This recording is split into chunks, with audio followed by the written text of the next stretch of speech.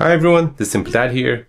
In this video, I'll show you how to translate with Google Lens. So with Google Lens, you can instantly translate text in real time by pointing your camera at signs, menus, or documents. Google Lens will detect the language and overlay a translated text on screen.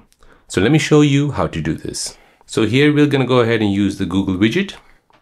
Go ahead and tap on the Google Lens. Now from here, you want to go ahead and select Translate. And now you want to go ahead and point your camera to a text. So here I've written something in Spanish. So as you can see, it has translated that from Spanish to English. So ¿Cómo estás? It has become into how are you? So by using this feature, you can basically translate anything to the required language you want.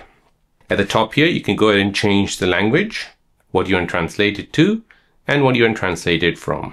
So there you go, guys. That is how to translate with Google Lens on your Samsung device.